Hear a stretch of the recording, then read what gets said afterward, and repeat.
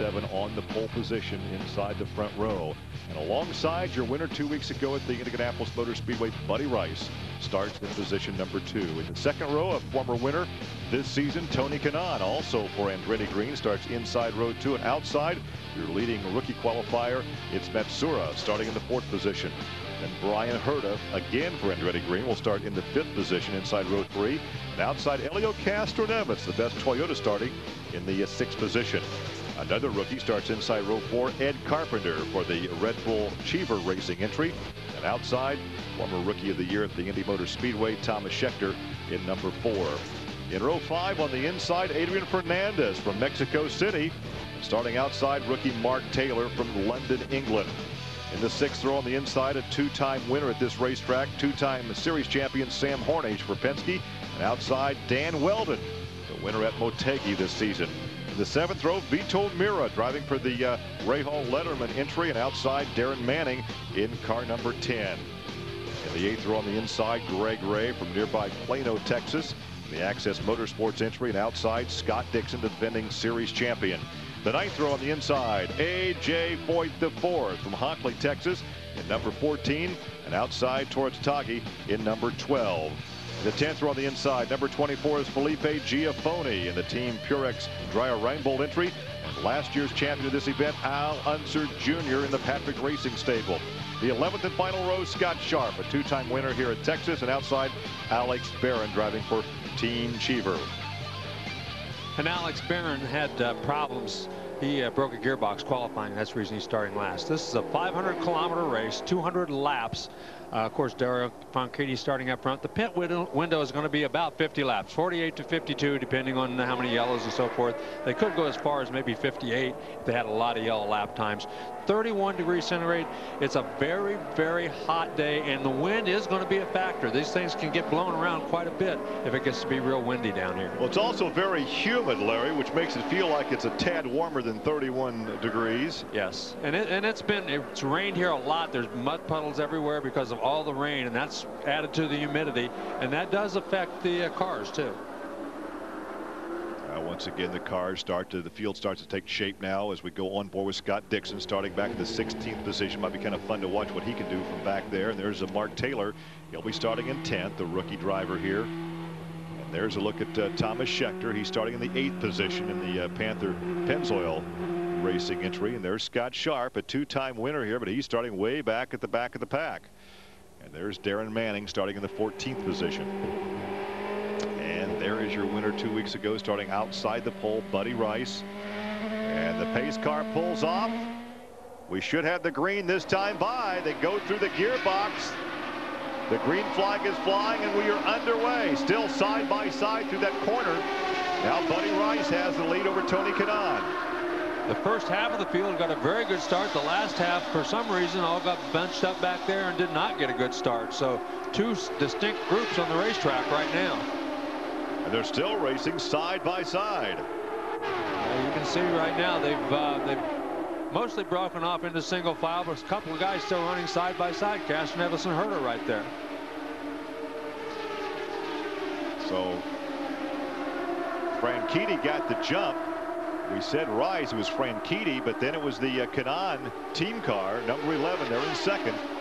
The teammates run 1-2, and look at this early battle for second position as Rice takes the high groove, side by side off the corner, and Rice may have stuck his nose up there. Look how close it is.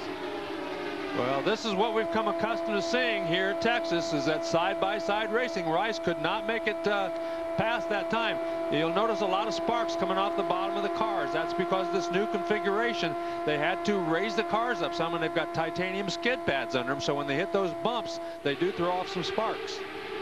Rice comes back at Kanaan again, side by side across the start-finish line. Look at Matsura back there in 4th position. Yeah, Matsura looked like he might try to go to the bottom side and see what he could do down there, but then he thought better of it and just stayed in line. Well, I tell you what, you cannot measure what an Indy 500 win will do for your confidence. That's the word.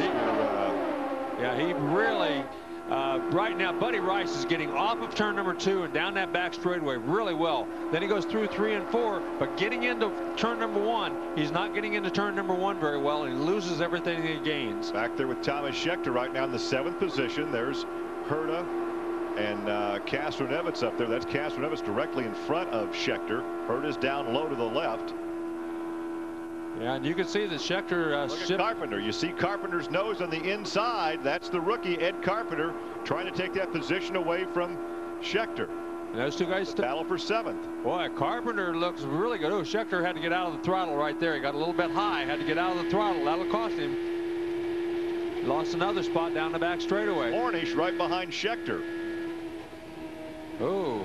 And this glare, look at the glare, Larry. Dixon had to get out of the throttle big time right there, and that's going to cost him a little bit of time, too. So up in front, it's still Franchitti. Yeah, Franchitti, Kanaan, Rice, those guys maintain the same. Now we've got a challenge for second. Look at the scramble for position down the backstretch. 2, 3 wide. And look at Scheckter on the high side. He's way up there. Matt Surath moved into 3rd. He got around Buddy Rice.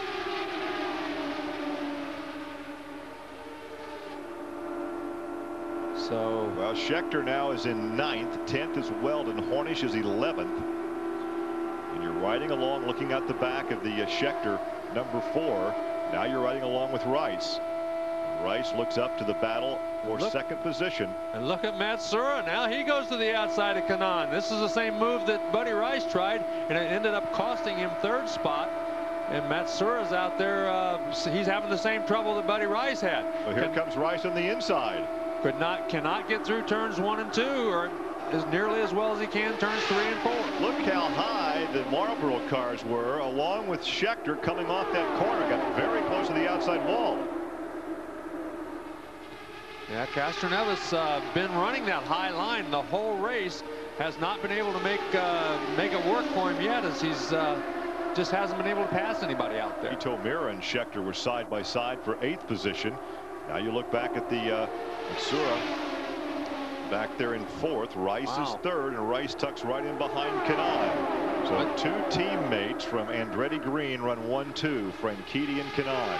Matt Sura tried to go a little, almost 3 wide there. We've seen Hornish do that one time here at this racetrack, but it doesn't happen very often, and it doesn't work very often either. Look at them stacked up behind Rice, side by side, 2 by 2 down the backstretch. Castroneves now has gotten around Carpenter for 6th position. Carpenter drops to 7th. 8th is Scheckter. 9th is Mira, and 10th now is Hornish. And there's a look at Hornish in car number 6. He's back there battling with Fernandez, trying to move up, but just so far that outside groove has not worked the way he had liked. Now then, coming through that onto the back straightaway, looked like he made quite a bit of gain. As they keep running that high groove and laying some rubber down, that high groove may come in as the race continues. Well, we've seen Hornish do that time after time after time. The outside groove has always been his favorite place to run. He just passed 2 cars right there as he went around Manning and Fernandez both, right on that high side down in 3 and 4. Well, we expected him to make a move early on, did not qualify all that well. In fact, Hornish began this race in the 11th starting position. Wow, look now at Hornish that. is still 11th. Buddy Rice going into turn number 3 just went to the high side and just blew by Kanaan. Now he sets his sights on the high side of Franchitti as they work on lap number 15. Franchitti has led from the starting green. Well, you can see the guys down in the pits. They're taking calculations, looking at the laps they've run, just to make sure everything's going well. Well, now on lap 15, it is Franchitti leading Rice, Kanaan, Matsura, Herta, and Mira. And the battle is still up in front as Franchitti tries to hang on to that number 1 spot under pressure from Buddy Rice.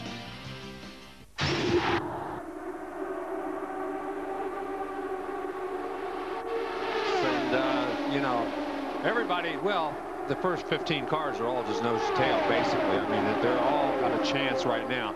This is why Texas is mentally probably one of the toughest tracks on the circuit, because you never get a chance to rest. You always got so many cars around you. You're always trying to make sure you do everything exactly right, because any very, very small mistake is could be disastrous here. Well, in 2 weeks from now, we head on to Richmond, which is a smaller racetrack than this. You talk about being busy. Right. Physically, Richmond might be a little tougher. Mentally, I think this place is probably higher speed. Yeah, it's just because of the higher speeds, because you're running side by side so much with everybody, and a very small mistake can put you both into the wall. You know, you really have to tip your hat to Ken Green and Michael Andretti to field 4 cars and to remain this competitive with all 4 entries. Absolutely. Look at Vito Mira. He's come from 13th up there to run 5th. He's really come a long way. Well, as you said, he passed the most cars at the Indianapolis Motor Speedway 2 weeks ago, but had that penalty which forced him to go at the back of the pack. And once again, here's Kanaan on the high side, and he may have him down the backstretch. Yeah, it looked like he got a great run off of turn number 2. That seems to be the key here at Texas today. If you can get off of turn number 2 and get a good run down the back straightaway, you can make the pass going into turn number 3. But the whole key is getting off of turn number 2. It must be that bump down there in between 1 and 2 that's causing everybody to have a problem. And there goes Buddy Rice on the high side of Franchitti. You see a little farther back. That's Weldon and Barron. Weldon on the red and white on the high side. Alex Barron on the low side. He's now running in 13th. Remember, he started dead last. He broke a gearbox while qualifying. Did not get a qualifying. Whoa, we almost took out 2 target cars in one fell swoop there. Man, that was close. The boss would have not been happy had that happened, but those 2 guys are really struggling back there trying to gain some speed, but they're back in 14th and 15th and really struggling to make up time. Look at this, 3 abreast going in there.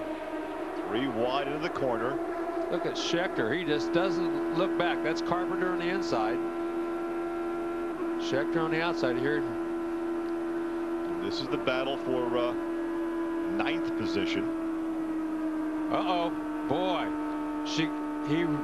He got out. I thought he got loose there. He got way out of the throttle as that thing got up there. I thought he saw him wiggle the wheel, but he must just have seen the yellow and climbed out of the throttle. Well, of course, the yellow light also goes on the dashboard as well.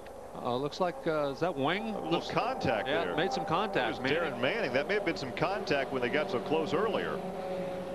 Well, I think we'll have a replay here of exactly what happened. We did not see it from our vantage point. Oh, here it is right here. Oh, he just smoked her up in there. Car. Yeah, he just smoked her up in there and ran in the back of Alex Barron. Got a run on him. And just couldn't get out of the throttle in time. Now they're definitely going to have to come in and do something on that wing. I mean, he can run, but he's not going to run very fast with that wing like that, because it's going to put a lot of lift on that left front instead of downforce the way that wing is. Well, we're going to see probably the entire field in the pit area once that pit area is opened up.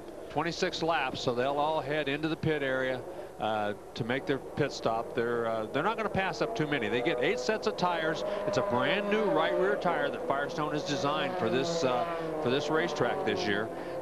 So it hasn't been any trouble. They're very happy with it, but they'll all be coming in on his first chance to change tires and make any adjustments that they need. We've had 2 leaders so far today. Dario Franchitti from the pole position led the first 22 laps, and just before this yellow, Tony Kanaan went by for the lead on lap 23, and now everybody heads for pit road. Well, as close as these cars are, the pit stops become oh so important. Boy, a miscue in here by either the crew or the driver can cost you big time out there on the racetrack. Track position is so important. Uh-oh, look at that. Just a slight miscue right there. He may have lost a couple of positions. Yeah, it took him just a second to get that overflow. Traffic jam coming out. The overflow out of there, and it cost him a little time in the pits. Of course, the Manning crew, the Target Ganassi crew, can make the necessary changes under yellow, so he should be able to remain on the lead lap. Yeah. Looks like they put a whole new nose on that thing. With new wings, or at least new wings on it, because he's got the new nose piece on there. So Kanaan will retain the top spot on the pit stops. Now, wait, let's check that. I don't think so. He did not get out first. Timing and scoring is still showing Kanaan as the leader, but he's Buddy Rice back there. That's Buddy Rice. I think there must be Matt Suhr that won the pit stop contest there. So we'll sort out this restart after this the pit stop under yellow, as we have completed 27 laps here in Texas. Well, we're just discussing here, as you rejoin us, welcome by the way, what actually happened there, because I presumed that the damage to the car was the yellow flag incident, but you say it actually was a result of the yellow flag. When the yellow flag was thrown, it appeared that Darren touched the back of Alex just because he got off the throttle that momentarily after Alex had, and he slowed up earlier, and obviously that's where they touched. I think we'll find that they threw the yellow just for debris. Right. Which is the reason they look for little rocks and things if somebody's got a cut tyre. Well, Darren exited the Indy 500 in spectacular stars. The last thing he wanted was this. Yes, the position he was in, he didn't need that, but however, because there was a yellow, they were able to come in and make a pit stop. They'll have a new nose on that and fuel it in the same time as changing the tyres, so I don't think he's lost out that badly. Well, we can look at it again here, and this is one driver braking before another. Basically, yes. You don't get a clear line of sight, and some people are very hard on the brakes and some people aren't. Johnny, you've been there, done it, and all the rest of it. Now, I was saying to you earlier on, this is open wheel racing, but these guys don't seem to know or care. Well, I mean, they do get very, very close, and there's a lot of trust involved, you know, with other drivers. You have to know that they're going to stay online when you're running that close on the outside, and I mean, they have to trust that you're not going to come down too low and hit them either. Traveling at those speeds, if you do contact, it can be disastrous. It's a question of where you hit as well. It isn't just everywhere you touch you're in trouble. No, I mean, you can touch side to side and get away with it, but obviously if you touch wheel to wheel, there's so much rotation it just throws the car in the air, and you know, once one of these cars is airborne, it can go anywhere. Still under a yellow.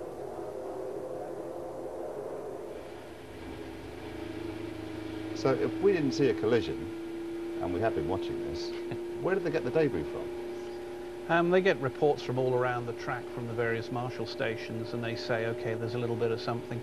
They are very, very cautious, because at the speeds these guys are travelling, the smallest stone or piece of plastic can rupture a tyre with disastrous consequences. So, you know, it is very much the safe thing to do. And everybody's now fueled up. Everybody's got a new set of remoulds. Yeah, it's almost like the start of another race, so you know, it hasn't really changed the strategy for anyone at the moment. I don't think it's too early for that, but you know, Dario looks like he's got some pretty good speed, and so does Tony, and you know, them being teammates, they'll probably try and work together and try and keep at the front and dominate and do what they want to do, really. Keeping at the front, it's good and bad, isn't it? Well, it is. I mean, you have all the air in front of you, and you create a hole for the people behind you. That's why they all stay so close. You know, you can draft so much in one of these cars. It makes, you know, 10-15 miles per hour difference, and that's what makes it great racing. Okay, let's get back to Texas and rejoin our commentary team.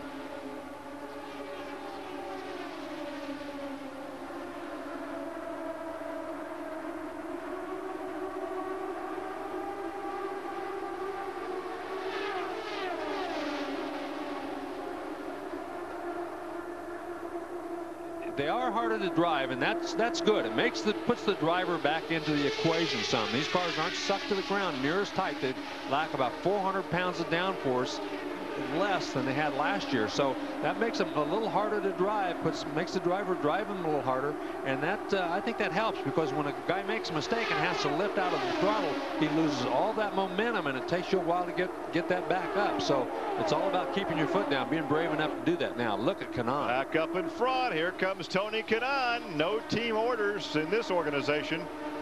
Side by side, and Rice has a bird's eye view right back there in third position. Still side by side for the lead. Yeah, you can see Rice. He's trying to figure, oh no, he's going to make it 3 abreast. He thought about it. He tried to make it 3 abreast. He just didn't have room. One thing about Texas, Brian Barnhart has warned them, no blocking. This is a very hard place to pass if a guy's blocking. So you notice going down that back straightaway, especially when they come off of there, they don't come off and go clear to the wall. The guys on the inside stay pretty low, and they don't want to give a guy a chance to get in underneath them. Well, Kanaan's going to get Scheckter in the pit area. Unscheduled pit stop for Thomas Scheckter. Sounds like Scheckter, they're going to change. Now, something else going on. I thought they were going to change tires, but he's got a problem. Something happened on the restart. Oh, right there. Contact. That was on the restart a couple of laps ago. Look at this. Well, we said he got 3 wide, and boy, he did. He got hit. Oh, how lucky are those two guys not to be airborne when they interlock the wheels. Man, oh man, that was unbelievable. That was some pretty heavy contact. Well, Kanaan and teammate Franchitti going at it right now. Kanaan gets credit for leading 1 more lap. Well, Scheckter, he had no idea Scheckter was on the outside of him, and they made contact. I'm surprised they both don't have problems after that contact. Well, they both didn't develop a huge wreck out there. That could have been nasty. Yeah, could have. Scheckter leaves the pit area again. Yeah, all his... Inside comes Franchitti, who's going to lead this lap. Well, still Kanaan. Look at Mira. Mira on the high side for 3rd position. Vito Mira just went around his teammates, so Vito Mira from 13th to 3rd now. There's a look at Greg Ray in the Access Motorsports number 13. Notice the absence of sponsorship logos on that race car. It's Manning. He's on the outside of Darren Manning right now, trying to get by Manning. And we have a crash. The 2nd yellow of the afternoon. That is A.J. Foyt. Look out, he's heading down to the inside. Nope, it looks like everybody's going to make it around now, but he's obviously, there's no brakes on that thing. Once you hit the wall, knock the wheels off of them, breaks all the brake lines, and you're just along for the ride. The cables did do their jobs. All the wheels are still on with the race car. Of course, that was a huge problem early on in the IRL, those wheels coming off. And there you can see. Look at Grandpa. He's as soon as he finds out his grandson is okay, then he'll start yelling at him. Yeah, then he'll start yelling at him. But he wants, and everybody wants to make sure a driver's okay after hard contact like that. Obviously, got into the wall pretty hard. He's very concerned at this point, but looks like he's talking to him on the radio. Hopefully, he's talking to him on the radio. He's talking to somebody on the radio. You wonder what they talk about at family gatherings. Hard to tell. We talked about that 2 weeks ago at the Speedway, Larry, how difficult it would be to drive for A.J. Foyt as his grandson and as the car owner. Well, A.J. Foyt can be one of the toughest guys in the world. I mean, he can just really be a ornery son of a gun. But at the same time, he can be a very compassionate guy. We went to a memorial service for former driver Johnny Boyd, and A.J. gave a little eulogy, and it was he's a very compassionate guy away from the racetrack, but boy, at the racetrack he is very tough. The backboard was out, but will not be employed as A.J. climbs out under his own power. Well, that's always good news to see a guy actually walking away from a crash see what happens. Well, it looked like he got across the back of somebody. Yeah, it looked like he hit somebody. The left front wheel of that thing was off before he ever got into the wall, so he might have hit somebody in the rear end, or either that or the suspension broke, because the left front wheel was off before he ever got to the wall. Dr. Henry Bach, the medical director, is in that unit right there as Foyt climbs in and takes a ride to the infield care center. A genuine incident. It wasn't just debris this time. No, there was some debris after it, but certainly young AJ, again, I hate to keep saying it, but he's making a fair habit of having accidents. And this here, he had clearly just tripped up on Felipe Giaffoni. AJ had got shuffled to the back of the pack in that pit stop, so he was right at the back, and as you see, he just caught the rear tyre there of Felipe Giaffoni, and that caused him to hit the wall. The way it's going, Johnny, there's not likely to be an A.J. Foyt the 5th, is there? Well, I mean, you see how far the car goes when it does have a problem. You know, that's when you realise just how quick these cars are travelling. You know, when everything's under control, it just, you know, feels normal. But as soon as you have a problem, you realise just how fast you're travelling. I asked you earlier, why is it such a problem to go high? Well, the outside of the circuit is generally more dirty than the inside, and obviously gives you less grip. So if the car does move around, you've less room then to correct it before you're in the wall.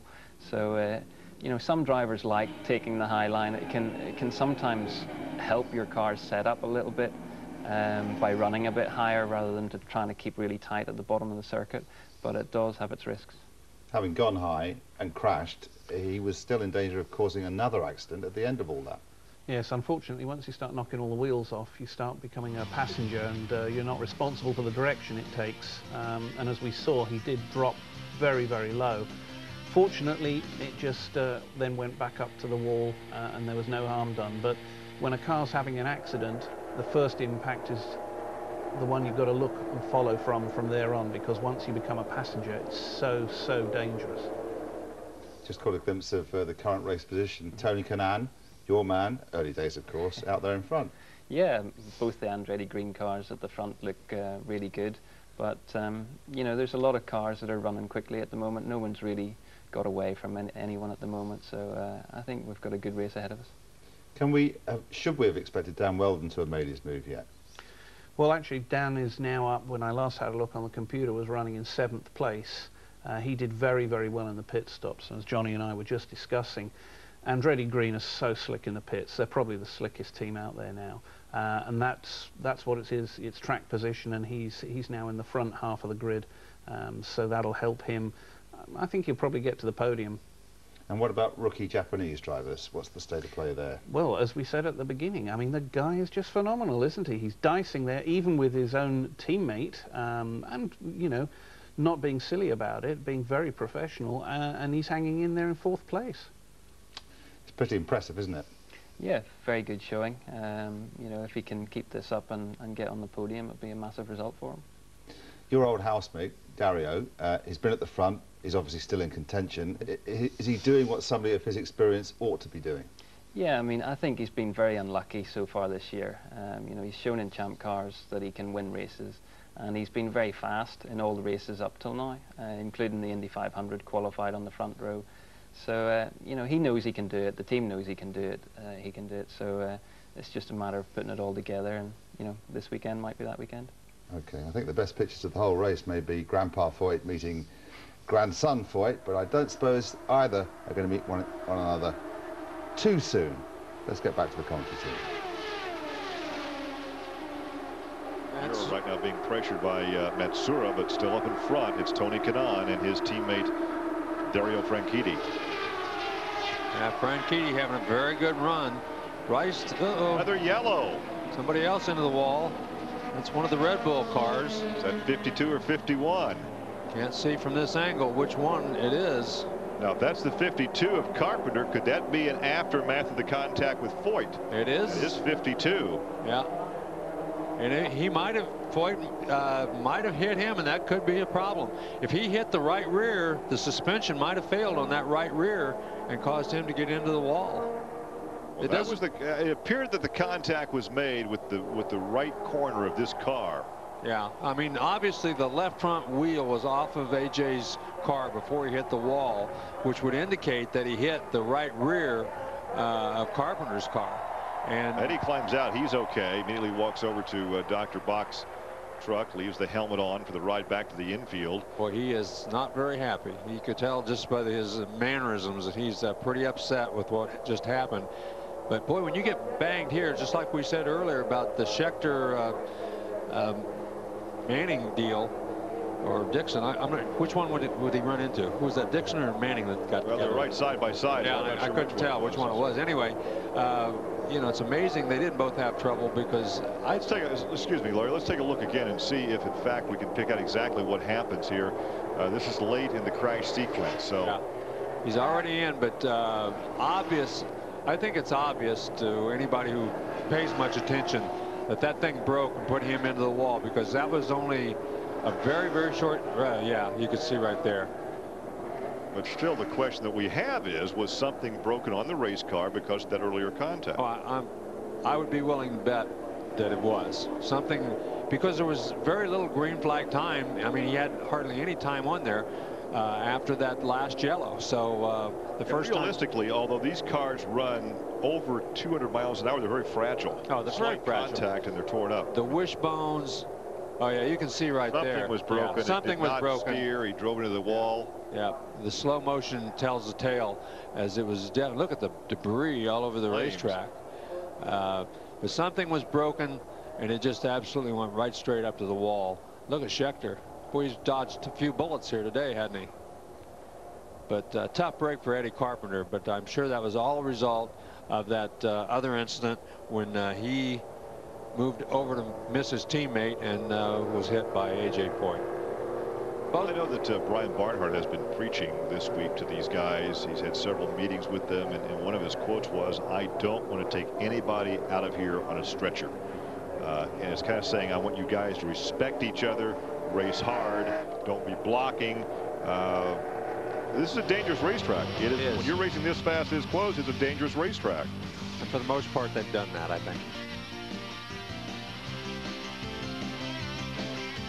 As we approach the quarter-way mark of this race, as we approach 50 of the 200 laps, we're under our third yellow of the day. Yes, and 2 of the 3 yellows have resulted really from the same incident, even though the crisis happened at 2 different times.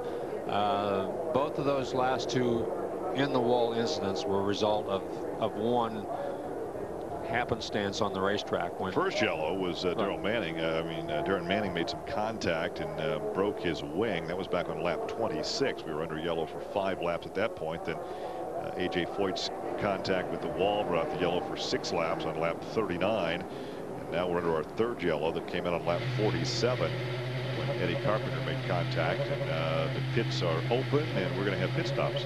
Now they're running them down through there. Through the pit area. I think the pits are open, but most of these guys aren't stopping, but they're taking them down through there because some of them are stopping. Yeah, some of them are stopping, and they are allowed to stop, but they are taking these guys down through the pits because of all the debris on the racetrack. Penske crew stopping.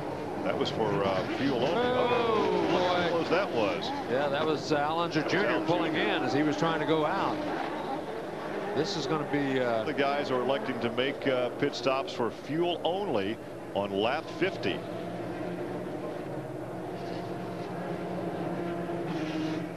And as the pits have been open, they've taken the field down through the pit area because of all the debris on the racetrack, and some of the teams did elect to stop. Schechter's picking not a mandatory pit stop here. No, it was not a mandatory pit stop. Some of them stopped, but Schechter's putting on. What's the problem? We got a car. How did this happen? I think they're trying to get that out of there without getting on the grass. It's rained so much. It's so soft and muddy in there. They don't want to pull that wrecker down into that mud and get it stuck. So they tried to pull it out of there, and all they did was tip it over. Yeah, turned it over because it's so muddy. It dug in instead of sliding on the grass. So I'm not sure what they're going to do to get it out of there, but let's look again. Top of the screen. Right there. Let's see if we can see from this. Something breaks right. Oh yeah, it broke. Something broke right there on the right. Broke on the right rear. You can see the suspension broke. The right rear corner of the car is dragging on the ground, and that's why it hit the fence. And as we suspected, it almost certainly was a result of the contact that he and A.J. Foyt had earlier. So I don't think there's any question that both of those wall incidents were caused from the same incident when they got together the first time. And you're right, Larry. They don't want that big heavy wrecker on the grass. Put him in the mud. You're going to have to pull him out with the wrecker. Pull him out. 3 yellow flags, 4 collisions, and this one, Paul, perhaps the most spectacular of the lot. Yes, poor old Ed Carpenter was quite clearly a passenger in this whole event. I was under the impression that the previous shunt with AJ was Felipe Giafoni, but we're led to believe now that the other car involved was Ed Carpenter, and coming into turn 3, I think there, the rear suspension collapsed on the restart, causing what can be described as a fairly spectacular accident. Johnny, when something like this happens and it appears to have been a suspension failure, do you drive the car or just wait? Well, I mean, everything happens so quickly. By the time you've actually realized that something's broken on the car, you're virtually at the wall anyway. You don't really want to be on the pedals or holding the steering wheel too much, but unfortunately instinct takes over sometimes, and that's when you can damage a wrist or an ankle. If you hit the wall at a different angle. But the team, I think the team's a little bit at fault there. If they know that their car was involved in that earlier accident, they should have really had a very good look at that rear suspension. I mean, we commented on it, looking from here, And you know, any contact with another car and those speeds and that much load going through the suspension, you really have to look at it very closely. So when Carpenter got out and he was obviously angry, was that anger being directed at AJ or his team? I would think it's probably, you know, going to be AJ at the end of the day. He's certainly not going to blame his team. However, as we were all discussing here earlier, the AJ and him, if those were the two parties, a lot of that was down to the spotters. Now, we've said on previous programs here that these drivers all have somebody in a high tower watching their every move and calling cars either side of them. And really the spotter is at fault for missing how close he was to AJ if that was the situation. And here's the result. But Johnny is right. The team should have automatically said, we need you in here. You'd lose half a lap, but they've now lost the race and probably $200,000. This track known for close racing, is this what happens then on a track where competition is so intense? Yeah, I mean, obviously everyone's running so close together, and you know, the slightest little movement in the car you have to correct, and you can get tangled up with someone else. So, and you know, these high speeds, everyone running so close, you know, that's what the fans go to see, really. Well, they've had plenty already, and we're hardly any way through it. Meanwhile, a certain gentleman who started on the 6th row is doing quite well for himself. Yes, Dan has taken advantage of the pit stops and the situation to put himself in 6th place. It's still early days in the race, but as I said before, he's moved himself into the front part of the pack. They're the ones moving all the time, and by that I mean he's not got to do too much aggressive work. He can stay just with the pack. He needs to finish as close as he can to Tony, if not ahead of Tony, to retain his lead. As we can see, they're still under a yellow. Quite a lot of clearing up after that one, I would have thought, and they can't even use their dumper truck. No, there's a lot of fluid that's come out of that car, whether it's gearbox oil or engine oil or radiator fluid. So, you know, they need to get that cleared up before we can get back underway. That's one major difference between Formula One and IndyCar racing. The Indy 500 spoilt by rain because they just don't work on wet surfaces. No, I mean, they have a rule about a certain amount of precipitation that can fall before they have to stop the race. But, you know, we keep going on about the high speed that they're doing, but, you know, at Indy 500, you're averaging 220 miles an hour, and on slick tyres with rain around, you really don't want to be out there. I still want to see AJ meet his grandpa. I would think it'd be an interesting one. You'll be able to hear it over the noise of the engines, do you reckon? I think they're probably discussing quite amiably the cost of repairing the car for the next event. Dan doing well, going quietly up through the field, yeah. And Dario taking advantage as well, do you think?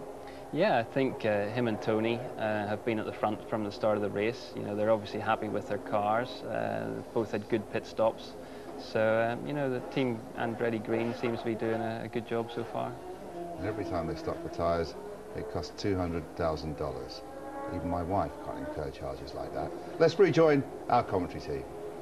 The restart order will be Kanaan, Franchitti, Rice, Mira, Herta, and Weldon. We still have one lap to go. You see the lights are now on as dusk has overtaken Texas Motor Speedway. As a driver, Larry, is it fun to start in the daylight and end after dark? I think the drivers would prefer to have it all the same. You have to adjust the car a lot less. You can set the car up a lot easier if it's all going to be done either in the night or in the daytime. Because when it's like this, it'll change. Because when the sun goes down, the racetrack will get cooler. The race cars will tighten up some. You'll have to make some adjustments with your wings and so forth to take away. And right now, you can see it's yeah. But anyway, it's very, very difficult because it's sunny right now and then it's shady in part of the racetrack. All right, green flag out this time by Kanaan, Franchitti, Rice, and Mira. Mira didn't get a real good restart that time, but his teammate Rice did. Right away, Franchitti takes a look to the high side, and here comes Rice back there in third, and he goes even higher. Now tucks in behind him, now looks to the low side, going into turn 3, elected not to. Yeah, I thought better of that, going to give him the time, but he just, that was a wise move. Too early in the race to do something silly right now. Yeah, but look at this. Here comes Mira on the high side on his teammate. Well, it gives Mira, once you get out of the throttle, it gives the guy behind you a little bit of a run on you. Mira had a little bit of a run, tried to go to the outside, couldn't make it work though. And Herta and Weldon. Herta back in 5th position. Weldon is 6th. Thomas Scheckter has climbed out of car number 4, so apparently his race is over. Well, it's a tough break for him. You can see back in the pack, this guy's still battling each other side by side as we ride along with Scott Sharp. Scott's back there in the 14th position. That's Giafone up in front of him. Giafone took over the Robbie Buell ride when Robbie retired as a driver. And there is Scheckter taking the long walk back to the pit area. And when you leave your helmet on or back to the garage area, it kind of says to the media, leave me alone. Yeah. I don't want to talk about it. Yeah, not going to talk about it right now. Give me time to cool off. He's not very happy. Again, you're right along with Scott Sharp. Giafone, then Manning up in front of Giafone, then Matsura and Castro Neves. So yeah, you can see right there, he got a little bit wide, had pushed the front end a little bit, had to get out of the throttle, then he shifted downshifted. They've got 2 top gears on these things. The bottom, you know, one a little bit lower than the other, and he shifted down to the lower gear to get a little more speed. Well, in 12 starts, he's won twice here. Dates there on the screen. Well, there goes Hornish on the outside of him. Remember, Hornish made that last second pit stop, and now he's moved his way back up around several guys. He was clear back in, I think, 19th position after that last pit stop. Look at this. Fernandez Way outside for a while. Finally decided that wasn't the place to be and decided to fall back in behind. High side of Danny Weldon. That's Mark Taylor right behind Fernandez. There's a look at the Delphi number 8 of Scott Sharp. That's the Kelly Racing team. We told you Kelly and Panther Racing had won 8 of the last 10 events here. Of course, Kelly won with Al Unser Jr. last year. Al started the season without a ride and put a program together with Pat Patrick for Indianapolis, and now we're here for the rest of this season. Wow. Right along with Buddy Rice back there in 3rd. That's Franchitti right in front of you, and up above Franchitti will be the leader, Kanaan. Now Buddy Rice goes to the inside. He's been trying on the outside. Now it looks like he's going to try on the inside. Now you go back to Weldon and Fernandez in the number 5 entry, and then Mark Taylor in the blue number 2. Back up in front. It's still Kanaan and Franchitti as we look back in traffic. There's the number 6 of Hornish back in 12th position. Yeah, and I'm not sure what Hornish did on that last pit stop, but he made another tire change. I don't know whether the new tires are that much better or not, but he's passed a lot of cars, more cars than he's passed all day long, as he's coming up there pretty quickly. This goes by his teammate like Castro Neves isn't even on the racetrack. He was painted right there on the wall. Wow. So Hornish right now up to 11th position. That's Dixon. He's on the outside side of Dixon. The right 100-211 last lap, 211, and that was the fastest lap that last time around. So right now he is the number 6 car, is the fastest car on this racetrack. Well, right now he looks like the Sam Hornish we've seen here run for the last several years, as he's really just been in and out of traffic and getting by 1 or 2 cars every lap. Now then he's on the outside of Dixon and hasn't made much ground since he's been outside of him. Now you go back to the teammates running together. That's Fernandez and Matsura. Matsura in that number 55 and the 5 of Fernandez. That's back the battle for 8th position. Only 2 leaders so far today, Franchitti and Kanaan. Oh, look at this. There goes Rice on the inside for 2nd position, overtakes Franchitti. Now let's see what he can do with Kanaan.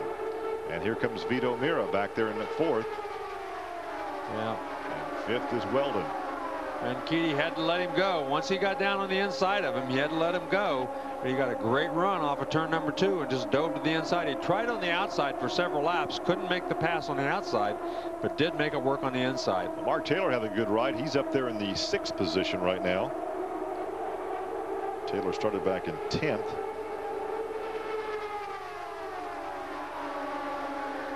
See the Battle of Indy 2 weeks ago continues on here this evening, as your Indy winner rides in second, and second place at Indy, Tony Kanaan, rides out in front. Yeah. Quite honestly, even though the race was shortened by 50 miles, 20 laps, I don't think anybody had anything for Buddy Rice at Indianapolis. Now, Buddy Rice was definitely the fastest car there, had been all day long, and he deserved to win the race. He just was pole position. Yep. They also won the pit stop competition as well, so they did the trifecta. Let's take a look at the race summary after 71 laps. Tony Kanaan had to follow Dario Franchitti for the first 22 circuits and took the lead. That was where Manning ran up on the back and bent the front wing. This is Scheckter right here on that restart. Oh man. Yeah, that's eventually put Scheckter out of the race. There's the Foyt crash that did the suspension damage to number 52 that eventually put Ed Carpenter out of the race. There's the Ed Carpenter incident a few laps later, next green flag lap. So Foyt, Carpenter, Thomas Scheckter out of the race. You saw Thomas walking back to the garage area with the helmet still on. Kanaan continues to lead. This is the second time he's led here this afternoon, but he's been leading since lap 34. We're on lap 74 right now. Vito Mira just went around the outside of Franchitti back there. Just looked like no effort at all as he just blew by him down that back straightaway. Here comes Hornish over the outside of Herta, right along with Dixon back there in the he's back 12th position. Yeah, Dixon, he got up to 9th a few laps ago as a result of all those pit stops, but he's not having a good day. Probably the worst day I've seen Dixon have realistically since he's been in the IRL. He's just not been in the hunt all day long. For Ride with the rookie Mark Taylor. He's up in the 5th position right now. That's Franchitti out in front of him. And well, there goes Matsura. Matsura just went around Taylor for 5th. Yeah, but Taylor having a good run. That's a good run for that young guy. He's really he's been very consistent, very strong all day long, right up there with the big dogs. And Matsura looks to the high side of Franchitti. That's the battle for 4th. Kanaan leads it. Now here's a battle for position. Almost contact as Taylor goes to the inside of Matsura. Woo, hold your breath. There was almost contact there. Kanaan leads this thing over Rice. Rice's teammate Mira is right there in 3rd. Yeah, I'm not sure. Matsura knew he was out there. Look at that. Almost contact right there between Weldon and Mira. And that's how quickly things can happen here at this racetrack. Man, oh man, Larry. Now that's why you talk about this being so mentally demanding. Oh yeah. Now then Franchitti got back to the inside of Mira going down the back straightaway, goes back around him. Again, almost contact as Taylor got a good run on Mira and he went by him too. So Mira drops 2 positions in less than 1 lap. Mira finds himself back in 5th position. And still up in front's Tony Kanaan. Buddy Rice is in 2nd, Franchitti 3rd, Mira. Yeah, Mira's back in 5th place now. Yeah, that's Taylor's 6th. Then Hornish is 7th. Best ride we've seen for Sam for a while. Yeah, Sam, he was pretty much just another race car until after that last pit stop, and he came all the way from, I think it was 19th at the time, now we're up to 6th place. So he's made huge strides since that last pit stop. They must have made some tire adjustments or some chassis adjustments that made a huge difference to his race car. But that's what it takes. You've got to go in, you've got to work on them a little bit. Now you can see almost the whole racetrack is in the shadows. Almost the whole racetrack is does not have the sun shining on it, whereas just a few laps ago almost half of the racetrack still had the sun on it. So we may see, as this race progresses, we get into the next round of pit stops, we can see some wing adjustments. Well, probably will, because the race cars are going to change as the sun keeps going farther and farther behind the clouds. Now Dixon loses. That was Herta in the number 7 car. That is for 8th position. Dixon has actually gained 2 or 3 spots. He's back in 12th. He back up to had gained back up to 8th, and now then he just lost another spot. This racetrack is very tricky. When you run 2 top gears, you've got to know which gear to be in and at what time. The guys who really have that figured out, like Hornish, are the guys who really do well here. Well, Kanaan, Rice, and Franchitti all have the Hondas. Taylor with the Chevrolet. So Honda has 4, make that 5 of the top 6 positions, with Taylor Chevrolet in 4th. So a good accounting for the rookie. Well, it certainly is. Highest operating Chevrolet on the racetrack.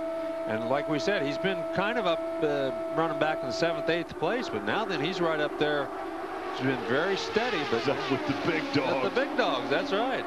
The tall dogs. Now that he goes to the outside, look at this, to the outside of Franchitti. Tucked right in behind them is Mira with a good view of this battle. Here comes Hornish on the high side of Matsura. So Hornish now back in his patented high groove. Hornish now in 6th position. He has made that work better than any driver ever here at Texas Motor Speedway. Right now, trying to run that high groove, has been running it all day long. But and he's made it work all the way up to 6th spot, but it's having trouble when he got up that far. Well, the Manning and Dixon cars are together on the racetrack in the 9th and 10th position, but 85 and 200 laps now complete.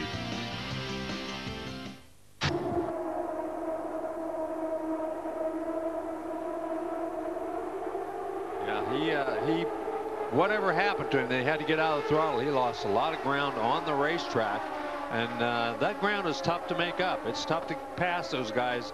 You know, when you got guys like Hornish and Matsura and Taylor, all those guys up in front of you, very, very tough to lose that many spots all at one time. Well, only 2 leaders so far today, Dario Franchitti and Tony Kanaan. Kanaan now on lap 92, and he's led since lap 34. Well, pit stops are going to be coming up here in another 10 or 12 laps, so it'll be interesting to see what happens with those pit stops. Of course, Hornish is going to be able to run longer than anybody in the racetrack because he stopped very, very late in that last yellow. Vito Mira continues to drop off. Yeah, he's fallen way back all about 11th position. Greg Ray just got by him at number 13. So Mira is back to 11th. Whatever trouble. Been like in 4th position. Right. Whatever trouble he's experiencing, it wasn't just a. It was more than just getting off the throttle. Right. Whatever it was, it's an ongoing problem, and he's continues to fall back, and he'll probably be one of the first to stop to try to make an adjustment on his race car if they don't get a yellow here pretty soon. Right along with Darren Manning. Manning right now back in the 7th position. Manning has been involved in a couple of close calls here this afternoon. Let's see what happened here. Watch number 10. Oh, and he got squeezed up there by Herta. Wow. He got squeezed to the fence and just didn't make it by. Now watch this. Along for the ride. He gets. Man, I thought they touched. The first time I saw that replay, I thought they touched, but they didn't. And he made a very daring move, and it paid off. But boy, oh boy, could have been a disaster too. But realistically, Larry, this is what we've come to expect of this racetrack. It is so close, so fast that close calls are commonplace. You have to take a risk once in a while. There's no other way to win here at Texas. If you don't take a risk, you're not going to win here. You got to be good in traffic. Here we go. Here's Mark Taylor, the first of our leaders to come in. This is a routine pit stop, scheduled pit stop. Well, he looked like a pretty good pit stop for that young man. The crew did their job. He did a pretty nice job. 60-mile-an-hour pit lane speed. And Buddy Rice peels off and heads for the attention of the Rahal Letterman team. As we told you earlier, Bobby Rahal is not here this evening. In fact, this weekend he is in Montreal, Canada with his 15-year-old son Graham, who is racing in the BMW support race in the Canadian Grand Prix. Bobby will be with Graham again next weekend at the Indianapolis Motor Speedway for the U.S. Grand Prix. Some front wing adjustments for Buddy Rice. That's what we really expected once the track started to cool off. 5.9-second pit stop. Wow, that's a very quick pit stop. There's the hose still attached, and they say, oh, heck, go ahead and go. Weldon. That was Weldon. Yeah, we have seen them pull over those fuel tanks when that happened before, and we don't want to see that because that makes a heck of a mess. Plus, such a really bad situation for fire. But, Kanaan has made his stop. Yeah, these guys are making the pit stops a little sooner than I thought. They started stopping on lap 40 with only 43 laps down. Now they've only had 46, so they're stopping sooner than I had expected. I thought they'd make it at least 48 laps. Leader of the race, that is Matsuura. So he picks up the lead on lap 99. Well, he's going to have to come in pretty soon. I don't think he made a pit stop during that last yellow, so he's going to have to come in very shortly. Manning is now running in second. I think he did make a pit stop, and of course Hornish, who's in third, he definitely made a pit stop. He was the last guy to pit on that last yellow. So we'll see. Greg Ray is out there. I think he made a late pit stop, and I think Dixon did too. So, and Greg Ray just passed Sam Hornish. So Greg Ray really making a move here late in the going. Matsuura leading his first laps of this season. Now, when will the rest of them? We've gone halfway. Of course, we talked a lot about going halfway at the Indy Motor Speedway 2 weeks ago because of the weather situation. Weather is not a factor here as far as the potential of shortening this race. We'll go the distance. It's muggy, very warm. Now you're looking threat of rain. Looking at Hornish and Greg Ray. Let's take a look at that replay of Weldon's pit stop. All right, you can see everything looks routine at this point. The tires are on. Now he's watching the guy on his right front tire. He's watching the guy on his right. They tell him to go, but see, he did the right thing. He did what he was told. But what happened was the fuel hose got out, but the vent hose did not. But that was not Dan Weldon's fault because the guy on the right front told him to go, and that's exactly what he did. Well, Matsuura leads. Manning is second, looking back to Hornish, who's third. Ray is now fourth. Dixon is fifth. Castroneves now has gotten around Dixon as Dixon peels off for the pit area. So all these guys we're talking about right now have yet to make their pit stops. Yeah, they'll. Everybody's going to have to stop for too much longer.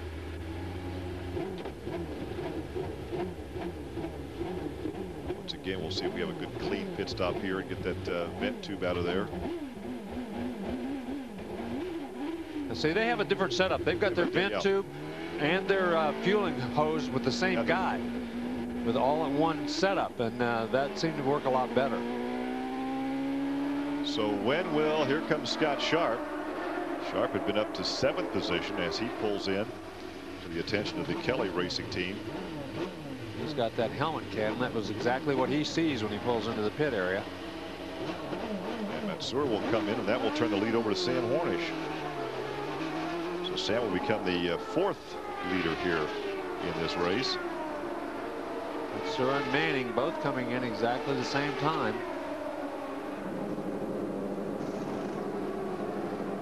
Now there's an adjustment again to the front wing, just as we had anticipated. Oh boy, some of these guys are really having trouble with those fuel hoses, getting them out of there.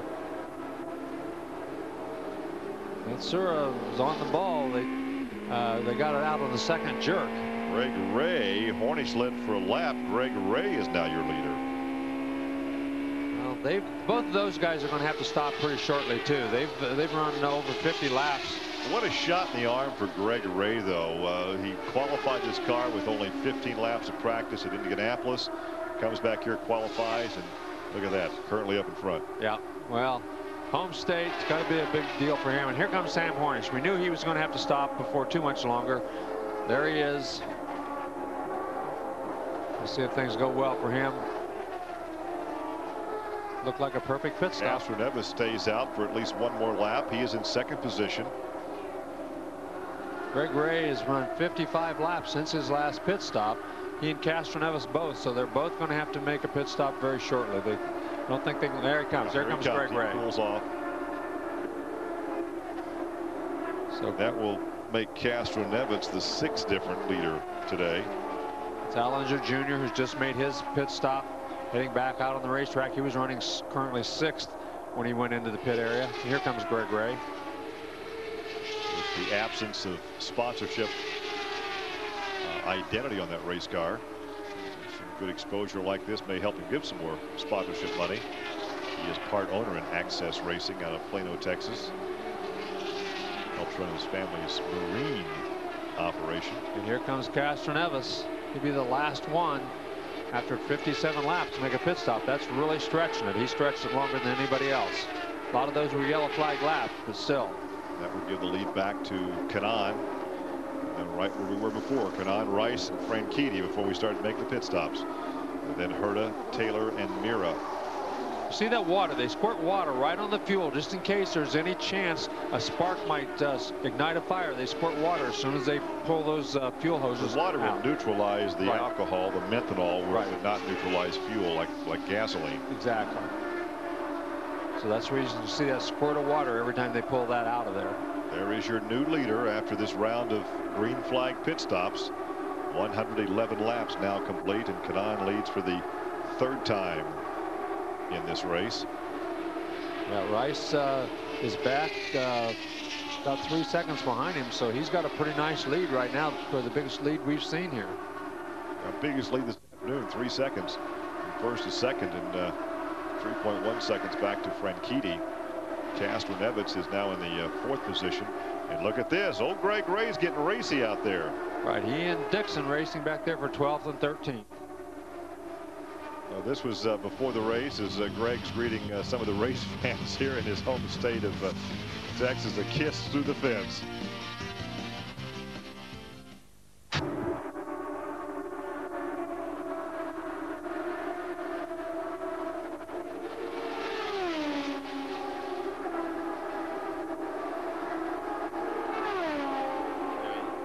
Told that Herta is out of the car, so his day is obviously done. He saw him head for the pit area, dead stick. They looked at it, and I think they pronounced it DOA, dead on arrival. So that Honda will not finish the race. Yeah.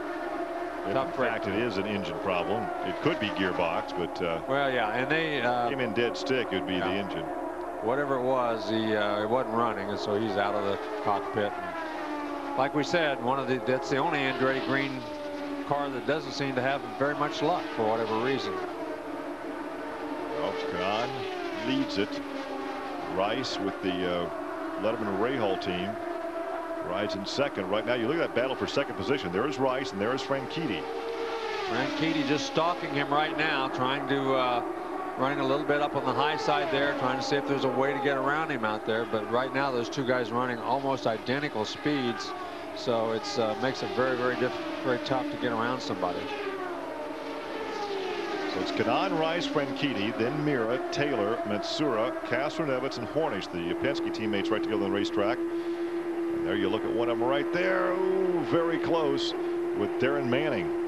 Those cars, you can see that those cars do move around quite a bit. I mean, when you're coming off the corners, they're not just going along for a ride. Those things are moving a little bit. You've got to drive those things. Castroneves right in front of the car you're riding along with Manning. You're looking down at Matsuura, and right behind Matsuura is the number 6 of Hornish. Yeah, they looked like they danced around a bit more this season than last season, which was what we anticipated. Yeah, Manning on the outside right there. We want to hear from Brian Herta, who stands by in the pit lane. We've been fighting this problem all weekend where we're having some kind of a skip in the back of the car. It started doing it again in the race, and finally something let go. I think it was the clutch, something like that. We just lost drive. The engine was still running, but the wheels weren't turning, so. And I got to root for my teammates. You know, hope Tony or Dan or Dario can pull it out today. And we're going to root for the Lakers tomorrow and hope the Lakers can win tomorrow. All right. Well, yeah, he's referring, of course, to the NBA championship where the Lakers trail the Detroit Pistons 2-1. And the next game will be in the Palace at Auburn Hills outside Detroit. So obviously a basketball fan and from L.A. It's an engine problem when number 8. Will this bring out the yellow? We got down right away, down to the inside. You can see the smoke trail coming out of that thing down there. He's on the flat part of the pit lane, but obviously, we got problems. There's a problem. This brings out the yellow. Mark Taylor. Wow, tough break for Mark Taylor. After a good ride for the youngster who was last year's Infinity Pro champion. I'm wondering if he might have got in the oil from Scott Sharp's car. Happened almost at the same time. Tough break for him. He had a terrific run going. By far his best run of the year for the Team Panther Menards car. Well, he's collecting his thoughts as he sits in the cockpit. Scott Sharp, the former Trans Am champion and co-IRL champion of the first season back in 1996, is in the pit area as the safety crew is up there and Mark Taylor stays in the cockpit. This is the fourth yellow of the afternoon or the early evening hours, with Kanaan on top over Rice, Franchitti, Mira, Castroneves, and Manning rounding out the top 6.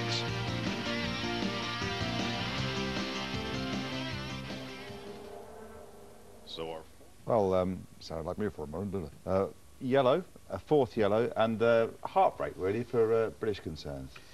Yeah, I mean, Mark was doing a fantastic job. He really was racing with the best. Building on his experience that he's had in the first 4 races, I thought he was in with a chance for a podium here. I'm pretty sure, although I've often been wrong, that he slipped on the oil from Scott Sharp's engine. It doesn't take much, because we were saying earlier on about rain affecting them as it doesn't affect Formula 1 cars. Oil, by the same token, is a huge problem. Yeah, obviously much worse. You know, it's a lubricant, and you know, I think it's too coincidental that one car has an engine blow up and all of a sudden another car's in the wall. So really very unfortunate.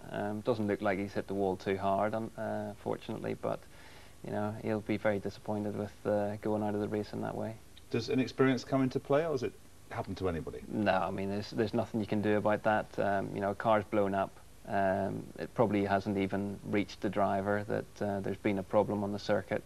So there's nothing he could do. You know, he's running around there trying to go as quickly as possible, and unfortunately he's just been caught out by someone else's problem, perhaps. That wall comes up quickly, doesn't it? At 220 miles an hour, yes. And it's a shame, as I say, for British concerns, because the British drivers are having a fair old crack at this one.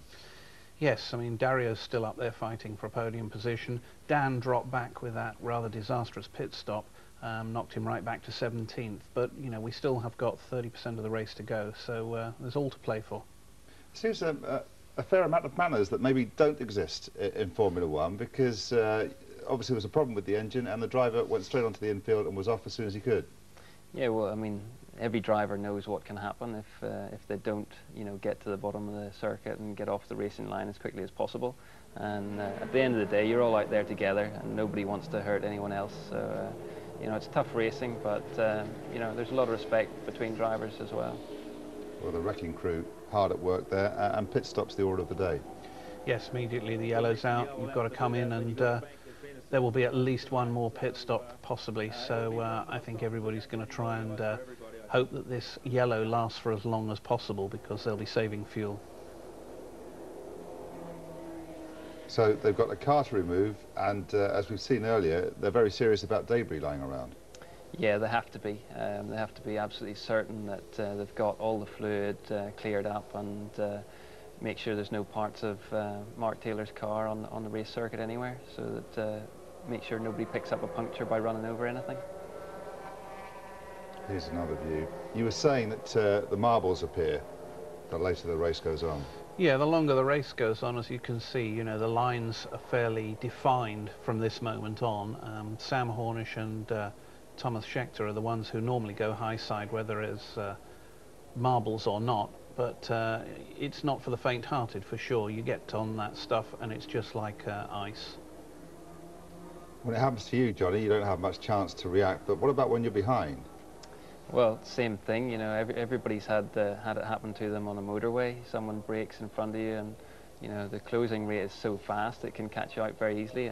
Obviously in these cars, you know, if they lift off the throttle, even, you know, fully off the throttle from 220 miles an hour, it can be just like someone jumping on the brakes in front of you on the motorway.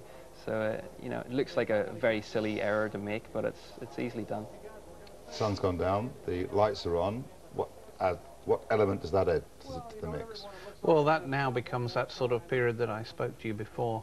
This is Scott Remke from Rahal, so he's obviously discussing where his boys are. The lights come on as the sun goes down, and it's like the end of a summer's day. You know, when the sun is low and it's neither dark nor light, and it makes for a tricky experience. But you know, it's all part of the spectacle. These guys are driving 500 kilometres. At what point does their concentration waver, or doesn't it? Well, they can't really afford it to. You know, as the temperature's going down, the times are going to get faster now. So, you know, the race should actually speed up a little bit, even though it's getting dark. And the pit crew, we've seen a few incidents in the pit lane. I mean, is it more difficult in view of the fact that the extra wires and cables go into these cars? Yeah, I mean, they're only in the pits for, you know, 5 or 6 seconds, and there's a lot of work to be done in that period. And, you know, the guys in the pits are just as pumped up about it as the drivers are on the circuit. You know, they know they can make or break the race for the driver. So, you know, everybody's trying to outdo each other. Buddy Rice in line for his second win in a row. Kenan, your pick is second though. We'll see what unfolds. In the meantime, we'll take a quick break.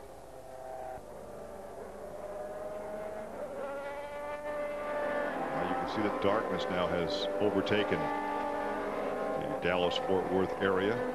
The lights are on. There's little Al, who won this race a year ago. Al back in the 16th position on this restart. He will not likely defend that championship here tonight.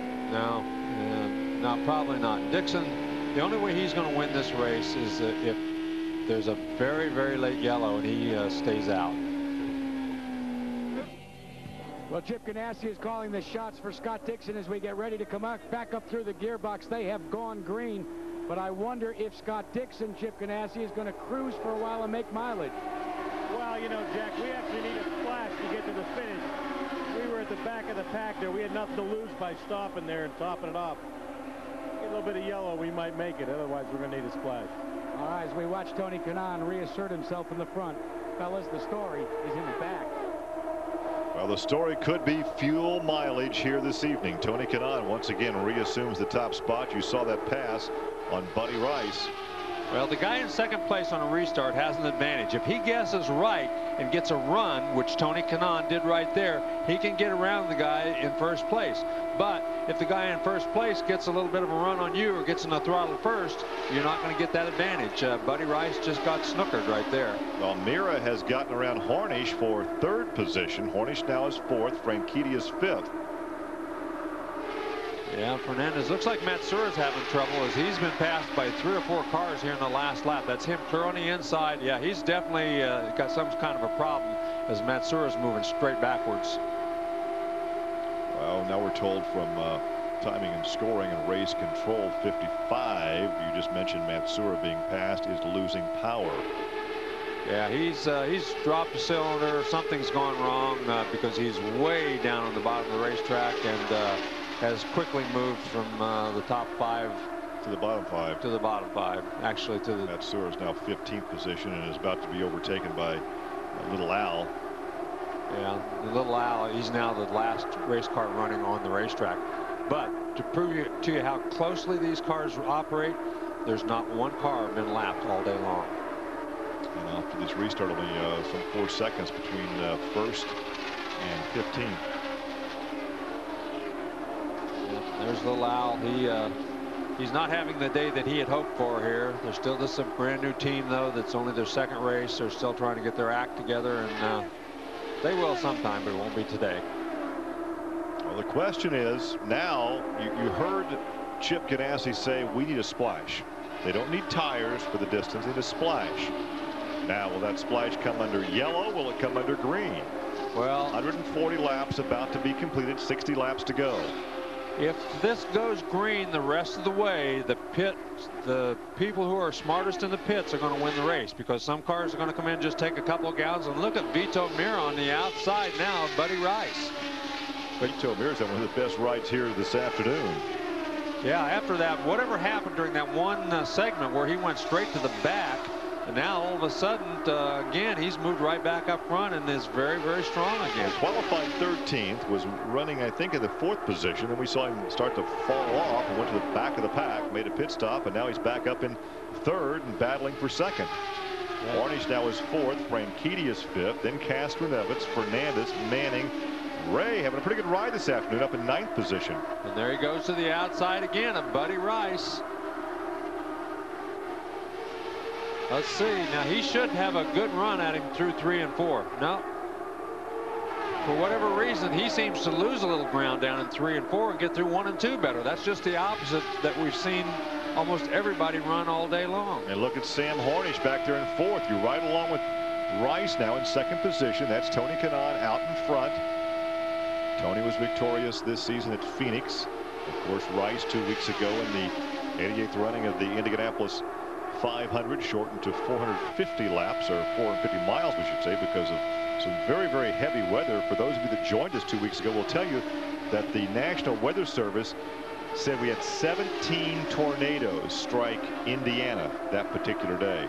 Franchitti just got around Sam Harnish. Harnish tried the outside, and when he did, Franchitti took advantage, went right by him going down the back straightaway. Now the Penske cars are riding together on the racetrack back in 5th and 6th.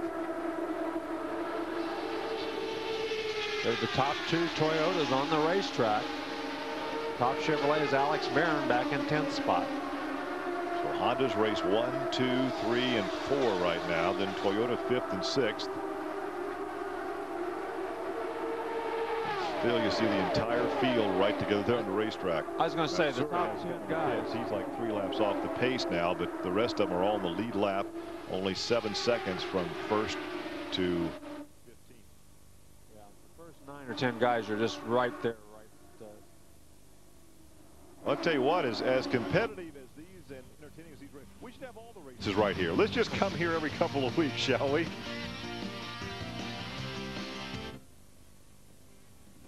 One of the favorite racetracks for the drivers as well. As you said, Larry, it's a demanding race mentally as well as physical. But boy, I tell you, the fans love it. Look at the huge crowd here.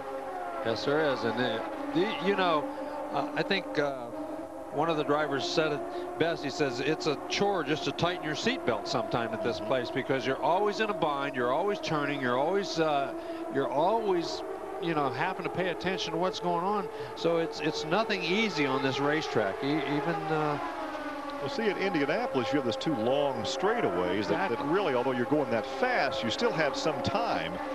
Here, there's no time to rest, and in 2 weeks from tonight, we'll be at Richmond, and there's no time to rest on that thing. No, it's even worse, really, as far as much physically than this thing. Yeah, because they're turning that little racetrack at Richmond now in like 17 seconds, and they're really, really fast there. Well, this racetrack has produced a number of near misses and also a lot of rubbing out here. In fact, they're rubbing almost as much as you'd see in a stock car race. Yeah, I mean, it's been very, very close and very tough, and it's, you have to run close if you want to make a pass, though. That's the problem. If you're not running close, you're not going to pass anybody, and when you run that close, sooner or later, you stand the chance that you're going to touch somebody. Well, Franchitti almost got touched there by I think it was Manning. Right along again with Buddy Rice, who's back there in 2nd position, trying for a back-to-back victory. Works through the 24-degree banking. Kanaan seems 150 laps, 150 down, 50 laps to go, and it's still a shootout among about 5 or 6 different drivers. The current standing showing Kanaan, Rice, Mira, Franchitti. Now watch, this is a replay. This is a replay of Manning and Fernandez. This is a replay. Now watch how close they get. Manning on the inside, Fernandez on the outside. Manning comes up the racetrack. Oh, close. Man, oh man. How he ever got his left front between the front and rear tires of Manning without ever making contact, I do not know. Unbelievable. And this is at over 200 miles an hour. Over 200 miles an hour, and these guys are playing chicken, kind of. Man, it's very, very tough mentally when that happens, because you just know that you're just courting disaster. You're running so close. Well, Kanaan continues to lead. Now he has Rice right behind him.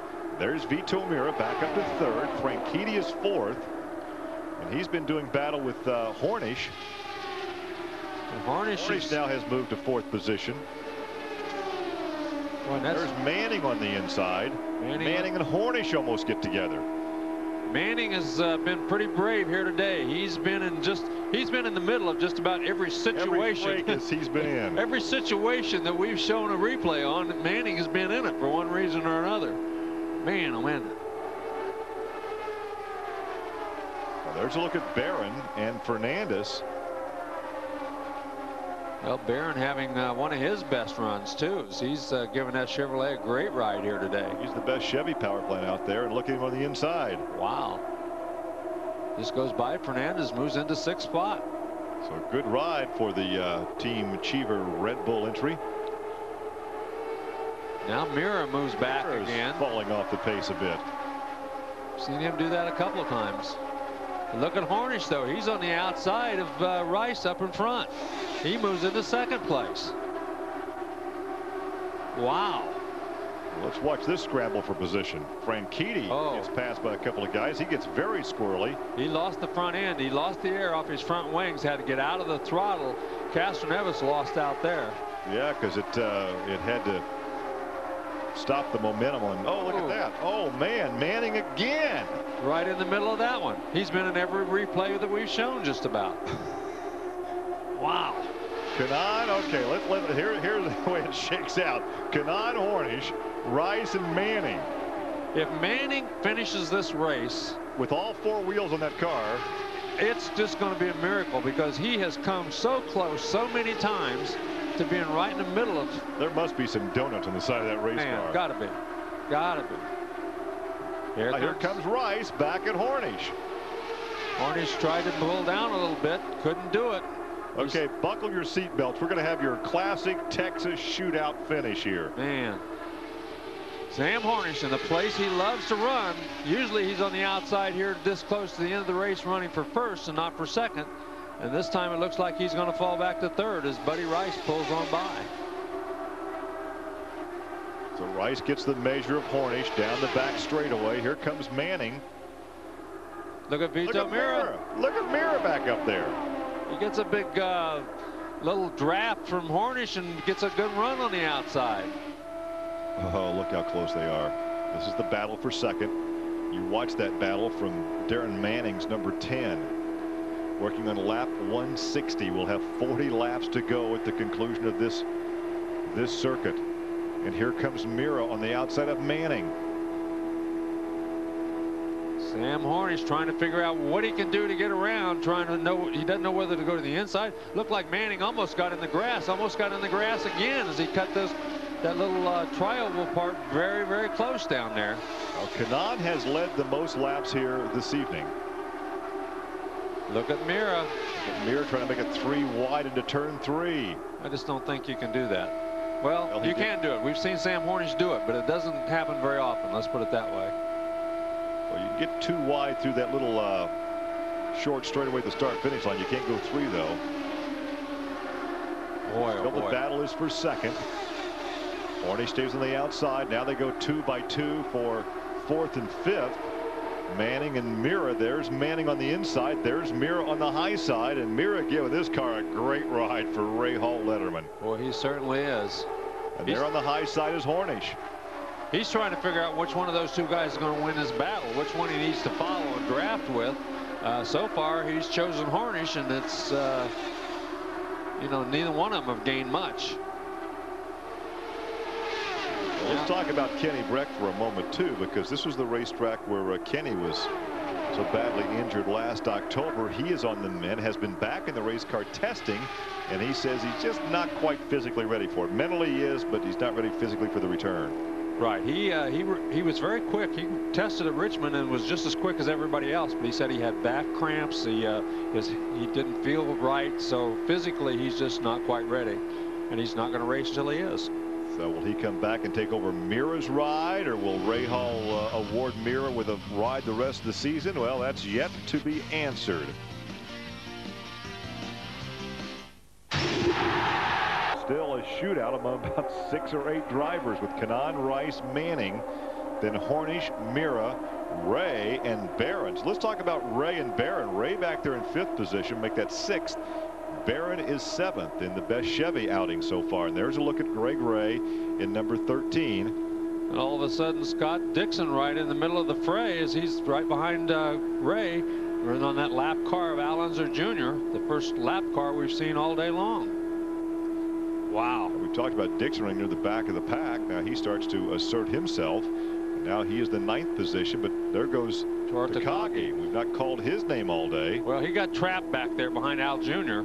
And see, when he moves to the outside, he just can't make that car work anywhere but right on the bottom. Once he moves to the outside, he's just in trouble for whatever reason, and just not having his normal day. Well, Al's not having his normal day either. Now a lap off the pace after standing in victory lane last season. And look at this. 2, 4, 6, 7 cars just nose to tail right up there together. Mira on the outside. Barron underneath him. Manning and Hornish in front of him. Well, Tony Kanaan, wow, has led the most laps here this afternoon. He led 191 laps at Phoenix.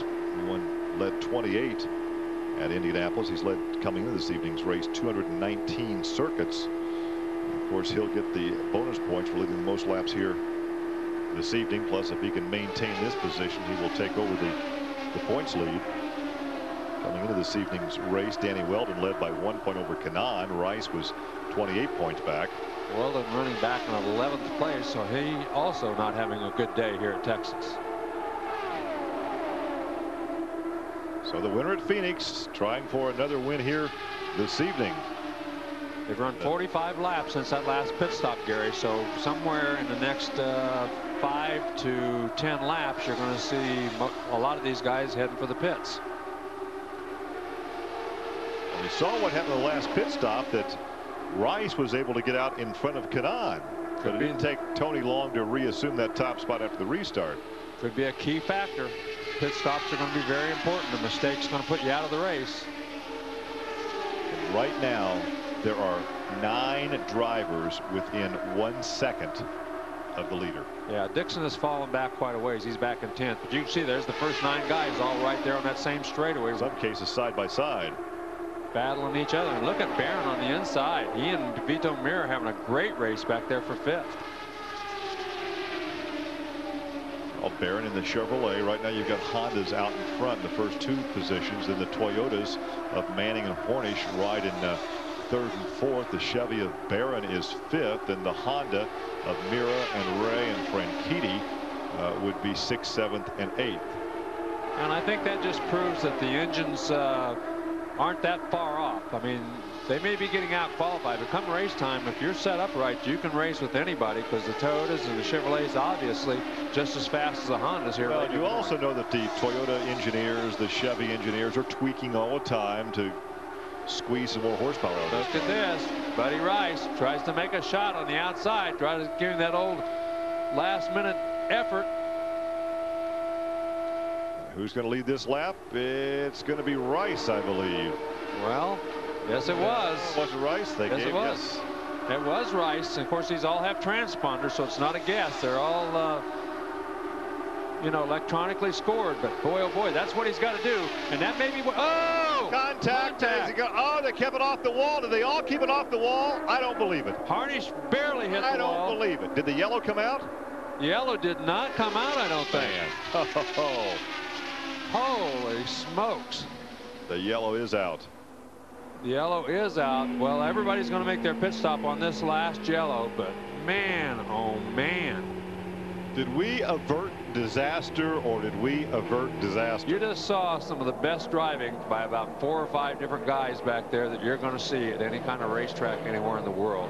Those guys, it would have been so easy just to slam those things right into the fence, and they all kept them under control. Hornish even went up and just touched the wall. And still, you see him kind of snaking the car back and forth to make sure the suspension was all right. He wants to make sure everything is okay, but it doesn't take very much contact. You just don't know with these cars. Well, look at the right front wing here. Yeah, Manning. Manning, he'll need some attention in this pit stop. Let's watch again. Watch him scramble. There's the contact. Rice and Manning. Unbelievable. Manning got down there really where he shouldn't have been, I don't think. Rice, I think, he got down to the inside. Wow. I don't know. He was up there pretty far. Yeah. He had his own lane there. He wasn't that far. He was up there pretty far. Above that white line. But Hornish and Rice. Let's watch from both sides. There's the there's got to be suspension damage to Manning's car. Look at Rice hang on here. Wow. Look how close this gets. Rice did a terrific job. Well, we said if Manning finished this race with all 4 wheels in that thing, he's going to be lucky. He may be lucky. He's got to go in and change the nose of that thing again, so he won't be up. Only the nose. Oh man. That's the second nose that they've had to replace this afternoon. Yeah, he's going to have to borrow one from his teammate. Probably doesn't have any more spares. Well, Kanaan will lead. Well, this is a big break. They all come going to in make for their their pit stop. final pit stop under the yellow, the 5th yellow of the afternoon. But I think Manning he's going to have to do something with that wing, which is pretty much going to put him out of contention. Franchitti, he got a big break. Rice, he got a lousy break there because he's going to move to the back because he's already back, and so did Hornish. Hornish is going to have to make a pit stop. Tough break for those guys. For Franchitti and Tony Kanaan. Darren Manning, they're still working on that car. Oh, there's contact. Look at this. Who was that? That was Scott Dixon, and this is that was Fernandez. Scott Dixon and Fernandez got together coming out of the pits. Dixon almost gets upside down as he got so far up, and Buddy Rice, he's got enough damage that they're saying that's it. What a tough break. What a tough break. Raced so hard in the top 2 all day long, and then have something like that happen with just 15 laps to go. Well, you have to wonder now how much damage was done to Scott Dixon's mount or to Fernandez. Well, yeah, you would think. Rice, he's climbing out. Well, and that's a smart decision. No sense going out there and doing what Carpenter did, slamming it into the wall and tearing it up more, because and I'm sure his view of what happened is going to be a lot different than Darren Manning's view of what happened. But well, Manning was well off that white line. The only thing I can say about Darren Manning is that he has been probably the most aggressive guy on the racetrack today. Yeah. You take that any way you want. Yeah, that's true. Yeah. Whether you're driving with your well, whatever. Yeah, that's right. You take that any way you want, but he's definitely been the most aggressive guy on the racetrack today. You don't get it every. Look at this again, Larry. Look at this. Fernandez just went out. He was trying to go around Mira, and he just drilled Dixon. Dixon didn't even know he was coming, I don't think. Watch this. This ought to be exciting. Whoa! Almost like a motocross. Well, Dixon apparently is getting out of the car, so there was substantial damage. There's Buddy Rice. Maybe we'll get a word with him. Tough break.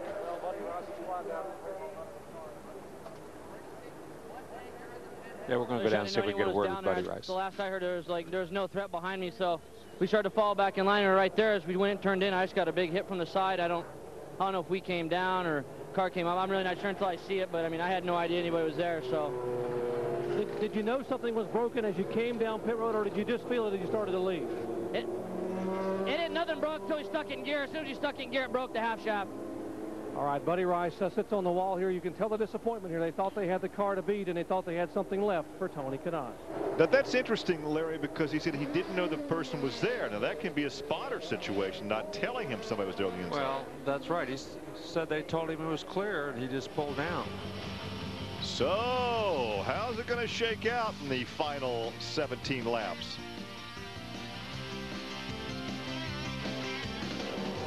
Under yellow, the final pit stop of the evening.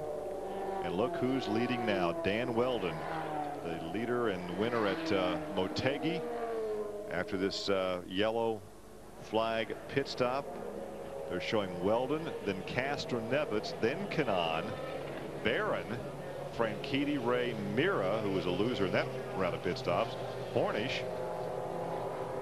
Yeah, well, Hornish fell way back when he got in almost that tussle with Manning and Rice got together. So he was a long way back when he went into the pits and didn't gain anything in the pits. Barron is the guy who really did a nice job. That whole team has done a nice job today. He moved up right behind Kanaan. The real question is going to be, can either Weldon or Castro-Neves make it to the end? Kanaan. Well, they made a pit stop 56 laps ago. Even with these yellows, well, their only chance to win this thing is to stay out and milk that fuel supply. Yep, that's what they're going to try to do. Obviously, they've made the decision to stay out there and hope they've got enough fuel to finish the race. The only way they've got a chance to win. So Kanaan can turn up the wick, as can Barron. Franchitti will restart. Well, the yellow flag is still out, which means we can discuss a fairly eventful last couple of minutes. Accidents on the track and in the pit lane. It never stops. Yes, there's a fair bit of a incident coming out of the pits there, but in fairness, I think poor old Scott Dixon was a bit innocent there, and Fernandez just didn't look where he was going, and that was a huge impact. So poor old Dixon was the big victim in that deal. Our commentary team's saying that Manning gets on with all four. I mean, they probably said it a few times, didn't they? Yeah. But it's as though they're laying the blame on him. I don't actually think he was to blame there, was he? No, I think when you look at the in-car camera, Buddy Rice is just turning into the corner, doesn't know there's a car on the inside, and I felt that he was the one that actually came down. You know, Darren's been involved in quite a few incidents today, and some are his fault, but I don't think that one was really. Well, now it sets up an interesting race, and an interesting race for the championship lead. Yes, with Dan got himself to the front, Tony's tucked in behind him. They both pitted on 128 laps, so they're going to try and get to the end of this race. Be interesting to see if they can make it. 13 laps to go. Let's see what happens.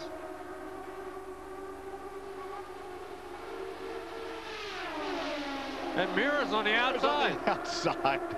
Wow, he went around Castro-Neves on the outside. Kanaan looks pretty strong, though. He's been strong all day long. And Kanaan reassumes the top spot on lap 188. Wow, Weldon, I didn't think he was going to give Franchitti room, but he did.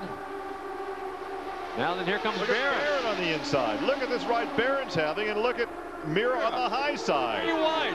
Vito Mira on the outside, 3 wide. Hang on, Vito. Wow. We've seen that done one other time with Sam Hornish, and he ended up winning the race. But, boy, takes some pretty good nerve. I tell you what, I don't know if anybody has anything for Tony Kanaan. Oh, look at Hornish down on the inside of Weldon. He goes around, he and Mira both, as Weldon going straight backwards.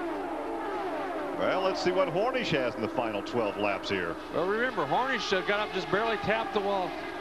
Weldon slowing down. I think he's out of fuel. Bet he's out of fuel. Well, he could be.